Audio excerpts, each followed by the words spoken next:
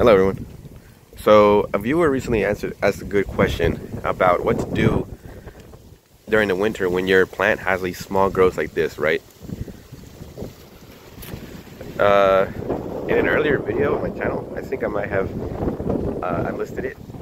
I made a video about, what's it called? Branches like this, right? How to know pretty much when a branch has stopped growing. And just to quickly recap that video, man, it's windy. I'm sorry if you can hear that on the audio. But just to recap, you see this branch right here? That's not a good example. Let me find a good example. Ah, here we go. When your branch is has a clear point like that, like it's pointy at the end like that, that's a good sign that the branch is still growing outwards, right? Like it's still like growing this way. But when your plant, when the growth seems to have rounded off, like this one here, that means that this one is pretty much done growing. It's pretty much essentially the same as if you have snipped it right there. It won't really grow from there anymore.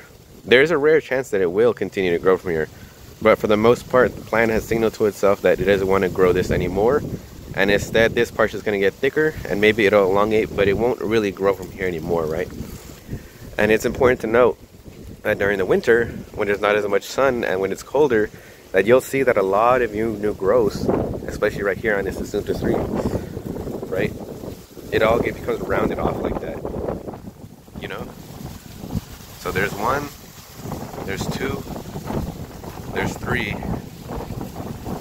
and then here's a fourth one right here. You know, they all stop growing prematurely, and that's something you'll see during the winter time. But if that happens, don't worry about it. You know, it will eventually continue to grow again. And if anything, I think the plants might do it itself, because as you can see here, this plant, right, it was one of those growths. It stopped all the way right here, and then it fattened up, and it just continued a new branch. So there. So I just wanted to tell you guys not to worry, to just let the plant do its own thing, and you'll be surprised about what the plant can do and what length it'll take in order to grow.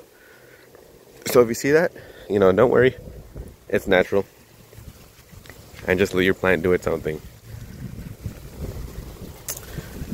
But yeah, if you have any questions, let me know in the comments, and I'll be sure to get back to them as soon as I can.